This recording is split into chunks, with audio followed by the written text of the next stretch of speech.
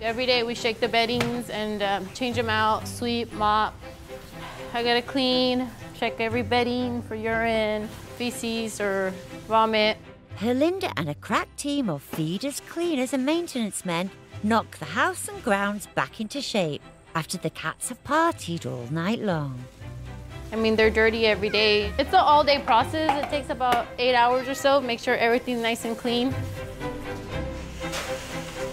We go through a pallet of litter, scoopable litter, a week. And then we also use the non-scoop for all our outside litter boxes. The housekeeping staff is responsible for walking almost all 12 acres with a rake and a dustbin to pick up all the errant poop that's on the grass.